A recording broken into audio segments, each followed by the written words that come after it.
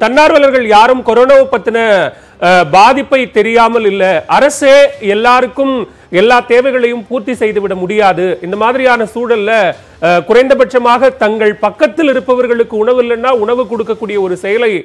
செய்கிற போது அரசனுடைய இந்த மாதிரியான ஒரு தடை என்பது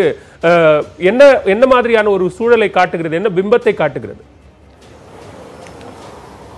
பாலவேல் அதுக்கு முன்னாடி மனிதம் அமைப்பை சார்ந்த ஒரு சகோதரர் பேசினார் அவர் பேசும்போதே திருச்சியில் இருக்கக்கூடிய அவர் திமுக நண்பர்களை எல்லாம் குறிப்பிட்டு பேசும்போதே அவர் யார் சார்பாக என்ன பேச வருகிறார் என்ன சொல்ல வருகிறார் அப்படின்றது புரியுது அவர் ரெண்டு கட்சிகளையும் குறிப்பிட்டாரு ரெண்டு கட்சியினுடைய பேரையும் குறிப்பிட்டு நீங்க தொண்டர்களை வச்சு சேர்ந்து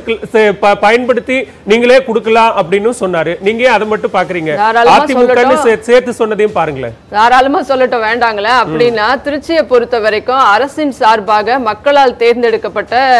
மரியாதைக்குரிய மாண்புமிகு அமைச்சர் வளர்மதி அவர்கள் இருக்கிறார்கள் மாண்புமிகு அமைச்சர் வெல்லமண்டி நடராஜன் அவர்கள் இருக்கிறார் எங்களுடைய மாவட்ட செயலாளராக திரு ப குமார் அவர்கள் இருக்கிறார் முன்னாள் அமைச்சர் சிவபதி போன்றவர்கள் இருக்கிறார்கள் இன்னும் நிறைய தோழர்களும் இன்னும் அரசு தமிழ்நாடு ஃபுல்லாவுமே தமிழ்நாடு முழுக்கவும் இருக்கிறார்கள் தேர்ந்தெடுக்கப்பட்டவர்கள்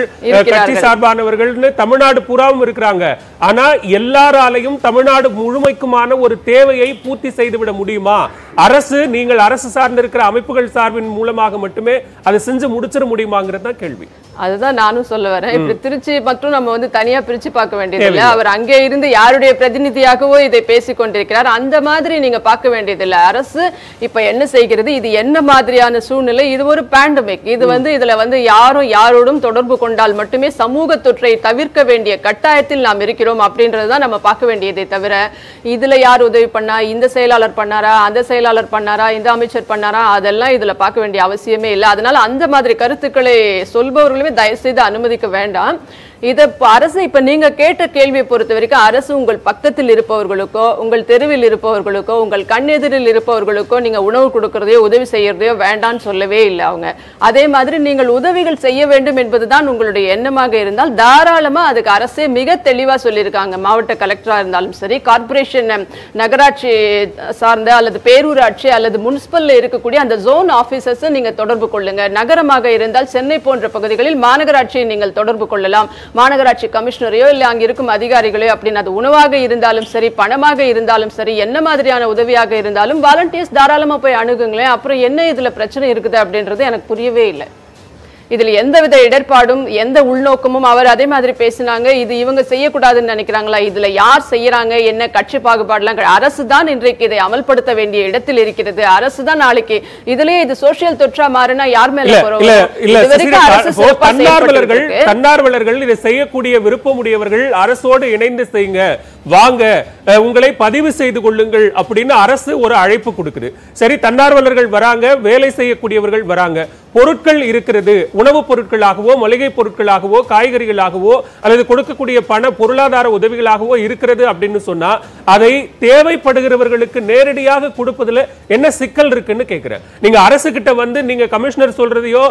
ஆட்சியர் சொல்றதையோ அதிகாரி சொல்றதையோ செய்யறதை தாண்டி நேரடியாக அந்த பொருட்களை கொடுப்பதில் விநியோகிப்பதில் என்ன தவறு இருக்கு நோய் தொற்று ஏற்படும் ஊரடங்கு உத்தரவினால் இந்த பாதிப்பு இருக்குங்கிறத தாண்டி வேற என்ன காரணம் இருக்கு இல்ல மரியாதைக்குரிய சகோதரர் ஈஸ்வரன் அவர்கள் கூட பேசும்போது சொன்னாங்க நம்மளுடைய இதுக்கு முன்னாடி சென்னையில ஃப்ளட் வந்த போதும் சரி பல்வேறு புயல் நிவாரணங்கள் கஜாவாகட்டும் தானேவாகட்டும் இருக்கும்போது தன்னார்வலர்கள்லாம் சென்னையில அந்த ஃப்ளட் வந்தப்பெல்லாம் எல்லா மாவட்டத்தில இருந்தும் எல்லா வாலண்டியர்ஸும் எல்லாரையுமே அரசு அனுமதிச்சது இல்லைங்களா அதுல எல்லாம் ஏதாவது தடை இருந்ததா இல்ல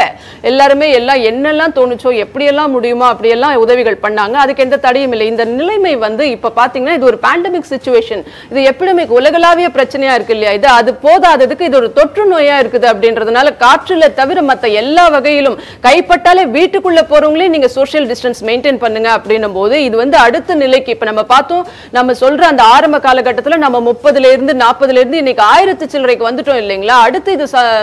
ஒரு தேர்ட் ஸ்டேஜுக்கு போயிடக்கூடாது அப்படின்ற விழிப்புணர்வை ஏற்படுத்துறதுக்காக தான் இது வந்து நீங்க பண்ணலாம் நான் பண்ணலாம் இவங்க பண்ணக்கூடாது அதெல்லாம் எதுவுமே கிடையாது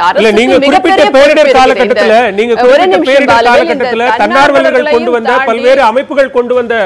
பொருட்களை எல்லாம் அந்த காலகட்டத்தில் வேற ஸ்டிக்கர்கள்லாம் ஒட்டி இது தங்களோட பொருட்கள் அப்படின்னு கொடுத்துட்ட மாதிரி அரசு இப்ப கொடுக்க முடியாது அப்படிங்கிற ஒரு சூழல் இருந்தாலும் கூட அரசு ஒட்டுமொத்தமான அந்த நேம கிளைம் பண்ணிக்கணும் அப்படின்னு மட்டுமே பாக்குறாங்களா? நீங்க யாரும் செய்யாதீங்க அப்படிங்கிறதுக்கு நான் நேரடியா கேட்கக்கூடிய கேள்வி ஒன்றுதான். இந்த நோய் தொற்று அப்படிங்கறத தாண்டி வேற என்ன காரணங்கள் இருக்கு நீங்க செய்யாதீங்கன்னு சொல்றதுக்கு?